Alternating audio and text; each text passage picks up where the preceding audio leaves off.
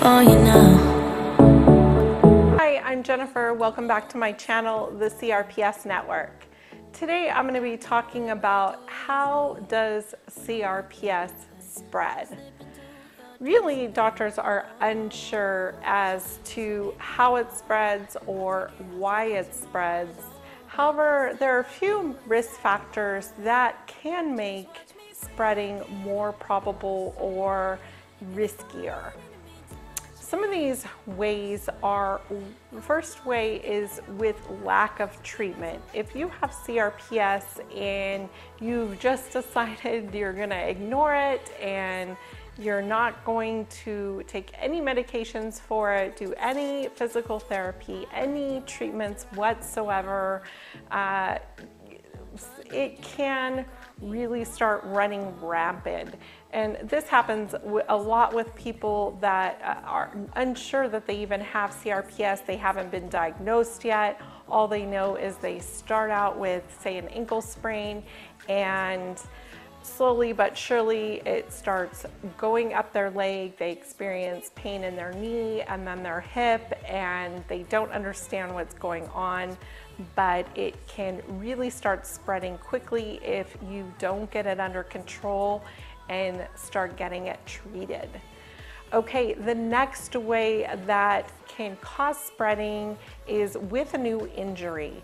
And this could be anywhere on your body, but if you've had an initial injury that caused your CRPS, say in your right ankle, and you fell down and broke your left wrist, it could spread to that area. So just future injuries, being careful about getting injured. And it has been shown that if you do have a new injury, taking vitamin C, 500 milligrams a day for about a month can help reduce the risk of CRPS spreading to the site of the new injury. So if you do have a new injury, keep that in mind. Okay, the next risk factor or way that you can have spreading of CRPS is with needle pokes. So avoiding any needle pokes that you can. Sometimes I know this is unavoidable.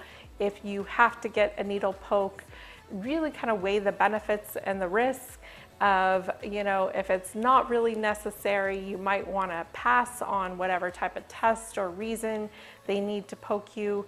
If it's absolutely necessary, asking your doctor for the smallest needle, putting some numbing cream on it before to help numb the area can also be a couple of ways that you could reduce your risk of spreading with needle pokes.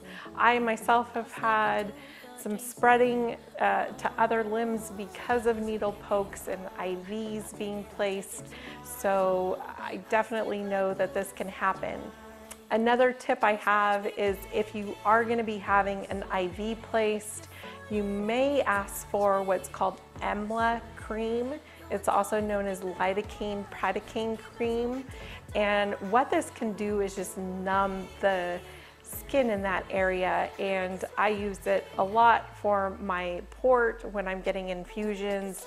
I put some on about 2 hours before I'm going to be poked, and when I am poked I don't feel a thing, so it's absolutely wonderful.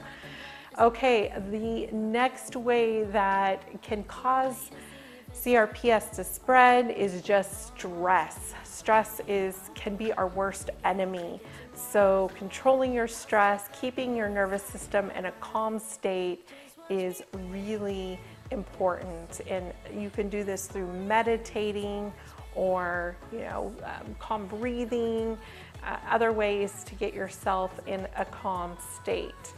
All right, and the last way that CRPS could spread is really no reason at all. Some people just spontaneously have spreading. They don't have any injuries, they don't have any needle pokes, no stress.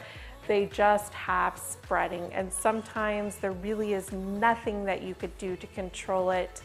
It just, for some reason, happens with some people and not others. So sometimes you may question, what did I do? And there just may not be an answer. So anyways, trying to keep some of these risk factors in check can be really crucial for us, so being aware of them is important. Anyways, if you found this video helpful today, please make sure to give it a thumbs up. I make new videos every week, so hit the subscribe button and click on the bell to be notified of when I make the next one. Till next time, take care.